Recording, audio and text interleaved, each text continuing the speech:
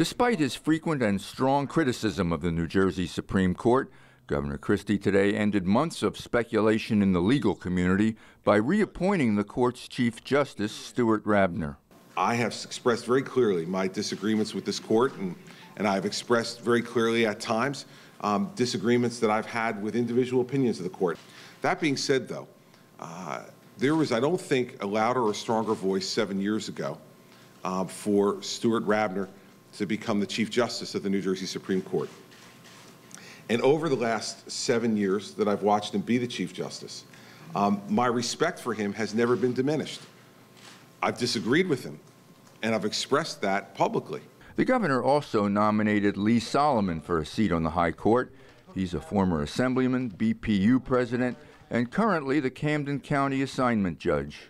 There is no one I've met in public life who is a more universally well-liked and well-respected person than Judge Lee Solomon.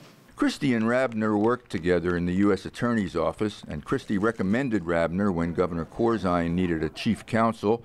The two consider themselves friends, despite deep differences on issues like gay marriage, school funding, and affordable housing. I am so grateful, so particularly grateful, both personally and to the extent that anyone can actually step back at a moment like this on behalf of the institution of the judiciary that I care so deeply about. I'm so very grateful that the governor has submitted my name to the Senate for a reconfirmation hearing. Governor, I thank you for the extraordinary honor that you have bestowed on me today. Rabner is a Democrat, first appointed by a Democratic governor, and Solomon is a Republican from South Jersey. Today's appointments, following a long and bitter partisan struggle over the judiciary, were mutually agreed to by Christie and Senate President Steve Sweeney. For the people of the state of New Jersey to put this controversy behind them now, to eliminate the uncertainty of what's going on with our justice system, is an enormous win.